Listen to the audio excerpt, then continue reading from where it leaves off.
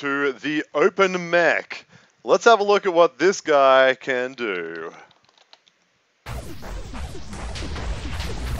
Yeah, buddy. It's fun. It is a fun piece of hardware.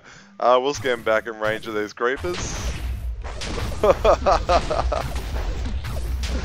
So as you can see, the program I've written isn't hyper accurate, but you know what? It gets the job done. Cool. So let's see how you use the OpenMech. We'll pick this guy up. Come here. Look at you, little fella. And we'll get into how it works. Now, I couldn't find a lot of documentation online for the OpenMech. There's not a lot around, so I thought, why not make a video, explain what I've figured out so far. And yeah, so let's get into it. Now, just for those of you who aren't familiar with open peripherals at all, it has a lot of useful little things, the OpenMech being one of them. There's also this remote, which allows me to look at this computer. So whenever I look at that remote, I'm actually looking at this computer, just so you know. And yeah, have a play around with it. There's some fun stuff in that mod for Computercraft. Now, let's clear the screen, because there's a whole bunch of information there. Go to Lua. Okay, so to use your OpenMech, the first thing you're going to need, obviously, is an OpenMech. You're also going to need a robot controller. Let me just show you that. So you need a robot controller as well, and a computer. Plonk down your robot controller next to your computer, and yeah, then once you've got the controller down, put your OpenMech inside the controller, and you'll see it comes up with an ID. So it'll say linked to wherever that is with ID, probably 0 the first one, then 1, then 2, etc. for each mech that you put in. Nice. And you can control more than one mech from this controller, which is interesting to know. Now, what else? So you get your ID, you've got your computer, that's all set up. Whack your mech down in the world. How you doing, fella? Right click on him. Now, he's got an inventory, and he's going to need a few things. He's going to need at least these 4 sensors to start getting around shooting stuff. There are other sensors and equipment you can put in there to manage heat and lots of other stuff. You're also going to need to put energy cells in if you're going to want him to shoot stuff. Bear that in mind. Cool. Then for now, I guess I may as well pick them up. Why not? Okay, cool. So let's start looking at some of the code. Now, like all open peripherals, there's very handy list. Where is it? .list methods. But first, let's wrap our peripheral. So we're going to say mech is equal to peripheral.wrap on the right. So you wrap it like any other peripheral. Bam. Done. Now we can type mech.list list methods. Look at that. Mech.list methods. Now this will work for all of the open peripherals. You can run this and it will display every method or function that it can perform.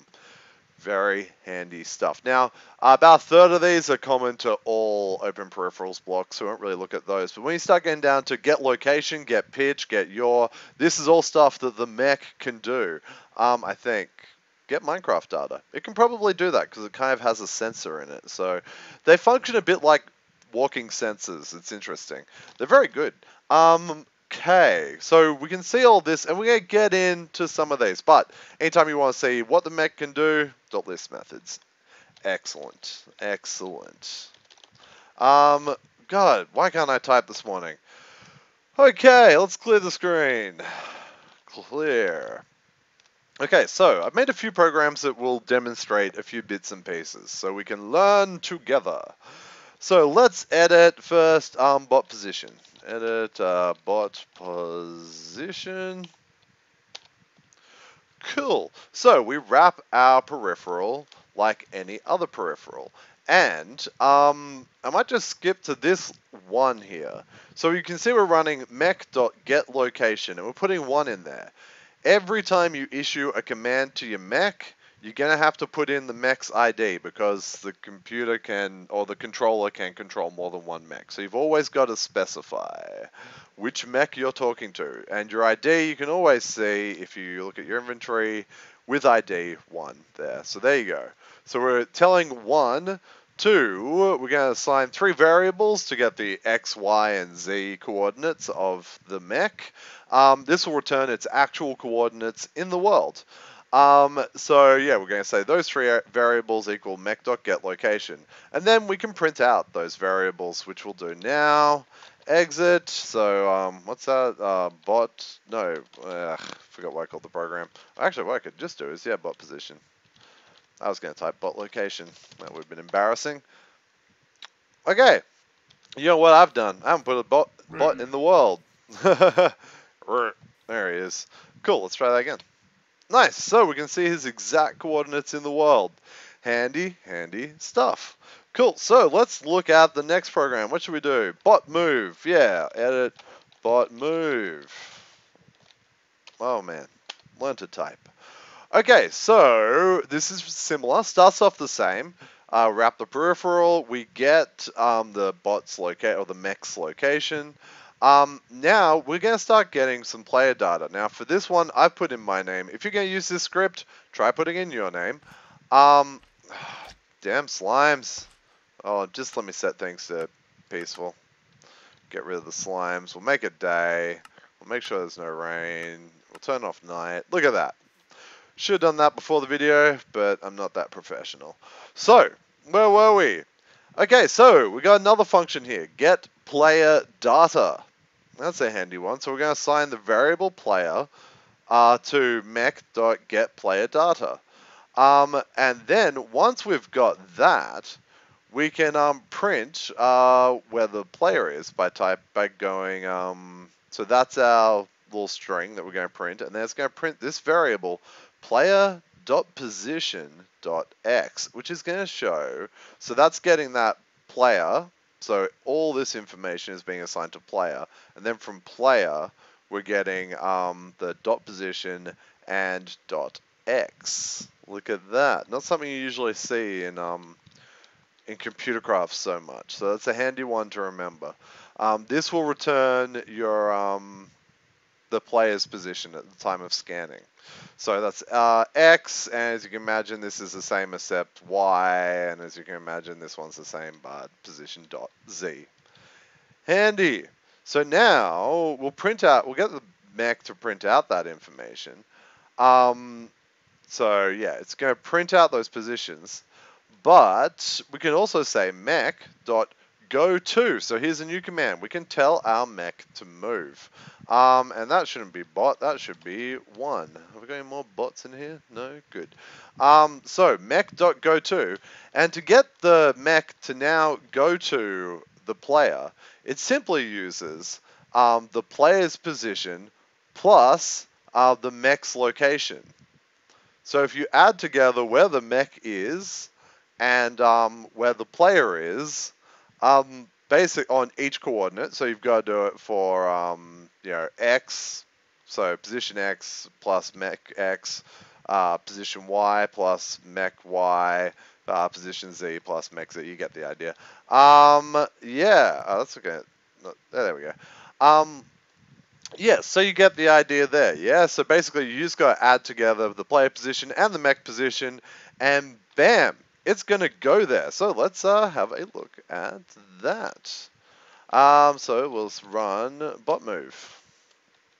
And where is our bot? It's over here. Well, let's get him to come closer. So I'm going to use the, the Miss Peripherals, not Miss Peripherals, sorry, Open Peripherals, sorry if I keep saying that, remote here, which is very handy. It's linked to that computer.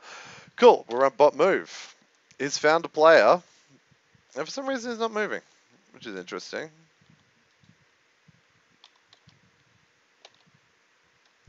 There he comes. Look at that. What a little champ. Hey buddy, how you doing? So that is how you can get the bot to move around. Very handy. You just add its position to its target's position and it will go there. Simple as. Cool. So let's keep going with this. What's the next one? We've got move. We could probably do bot dot. Yeah, bot look. So let's edit bot look. Okay, so it's pretty similar to what we've been dealing with before. Again, we're going to get the mechs X, Y, and Z. This time we're also going to get the player data again, so again with my name. And this time we just do mech.lookat, and we're assigning, of course, mech1, because that's the mech we're dealing with the ID of 1. And this time it's just player.position plus X. So it's the same thing as the move. You just add the player position or the target's position to the mech's position, except in this case he's to mech.lookat. So he's looking away from us at the moment. I wonder if I can get it so, yeah, you can see him. Good. Exit, and we'll just do, what is this one? Bot look. Good. Bot look. Look at that. Whoa, he's looking right at me. So that's handy stuff. You can now get it to look at a target. Okay, now let's go have a look at find mobs. Yes, edit, find mobs. Cool. So this time we're going to just assign a variable for bot. So 1, which means we're referring to mech with the ID of 1 there. Nice, wrapping the peripherals always. Now, here's a new one. We're assigning the variable mobs to mech.getMobIDs. So that's another one you can do. And it returns a table of all of the mobs around you. So here we go. We use a for loop to read a table because that's what you've always got to do. So we're assigning the two variables of k and mob ID in pairs to mobs, which is what we got from reading that. And then I think we're just pretty much printing it out, aren't we? And we're saying mob equals. Oh, okay. And this time we can also get the mob data.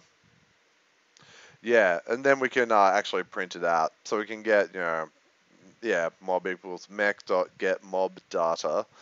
And, yeah, we're just going to print out basically all the information we can find about the mobs here. So here's some, yeah, just useful little things. Mob.type, which is something you get from mob, from the get mob IDs. You can see it all in there. Cool, so let's spawn some mobs into the world. We're going to have to take it off peaceful, aren't we? I can probably just spawn sheep and stuff. I'll kill sheep. They're not as dangerous. Skeleton, ghast. Come on, find me something peaceful. Chicken? Can we get some chicken? I'd like some chicken. I'm a little worried this is going to accidentally shoot the computer. Oh well, let's find out. Now I gotta admit, my programs don't have the maddest accuracy, so let's. Oh, actually, sorry, we're not actually going to shoot the mob yet. We're just going to find it. So hopefully this should list. Here we go. So it's found two. It's found the chicken and the coordinates of the chicken, and it's found itself, which is always something you got to bear in mind. It will try and kill itself unless you exclude entity.openperipheralrobotwarrior.name. So bear that in mind. Oh dear. Okay, so we've got find mobs. Let's do kill mobs. We're almost there, guys. Kill mobs. So here's another thing. Same as before. Get the mob IDs, and then we're identifying the mobs. Now this time, we want to make sure the program doesn't crash if it can't find a mob. So we're saying if mob isn't equal to nil, then proceed. But if it's nil, they'll just kind of skip all this loopy stuff.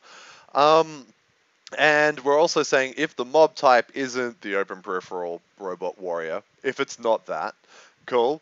Then it's going to print the target, and then it's going to mech.lookat, which we looked at before, so it's just the mob position plus the mech position. And then it's going to mech.firelight. So it's going to start to shoot. This should be interesting. And let's just go do a quick sleep, and yeah, so it's only going to shoot once, but let's run kill mobs. Ah, just over its head. Ha! Yeah, so like I said, look, the accuracy isn't perfect. Oh man, it's like just off to the right. So it probably needs a little bit of tweaking. I'm sure if I put in a bigger mob, maybe like a cow or something, it would kill it. But anyway, at the moment that chicken's walking around the computer, and I don't want to accidentally blow up the computer. So you just get out of here. You run, run. I do like this dismemberment mod. It's quite mean. Oh, there we go. Oh, I also have the morph mod, so that's what that black stuff was just then.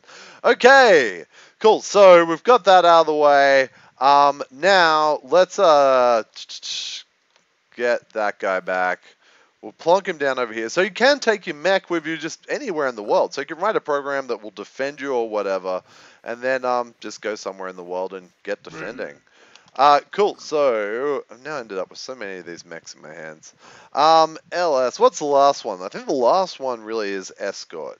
Yeah. So let's just run kill mobs one last time. Oh. Oh yeah, shooting at each of the pigs. But why is he shooting like that? That was weird. He's just shooting forward. Don't shoot the computer! Oh god. Anyway, don't know what that's about. I think he's having a little freak out there. Anyway, let's get this last program on the road. So this is a bit more of a useful program. Edit. And it's a lot bigger. So we've dealt with almost all this stuff before though. Wrapping the peripheral, getting our position, getting the player data. What else? Go to is just, again, remember the player position plus the mech position. Mob IDs we did just before. So it's all of that stuff again. So basically what we're doing is we're mixing up the ability to follow the player like it was doing earlier with shooting at mobs. So this way it should follow the player and then shoot at any mobs that it sees. And we're going to get it to fire the heavy. So to fire the different weapons, it's mech.fire light or mech.fire medium or mech.fire heavy. And of course, you've got to assign what bot you're talking to. And here's just another thing, mech.getHeat. So that's a handy little function. And we're just going to print up on the screen exactly what the current heat is. And the max heat is, you can overheat them and make them blow up, I believe. I'm pretty sure that's what I've done to it a few times. Cool, so let's run escort. And now he should follow me around and kill all these pigs. Well done. Frickin' deadly. So guys, that's it. All these codes will be available. Oh, sorry, all these scripts will be available on Pastebin. Check the description. Like and subscribe if you are so inclined. Please ask any questions. I'm still figuring out some of the stuff about this, but yeah, if you have any questions, ask.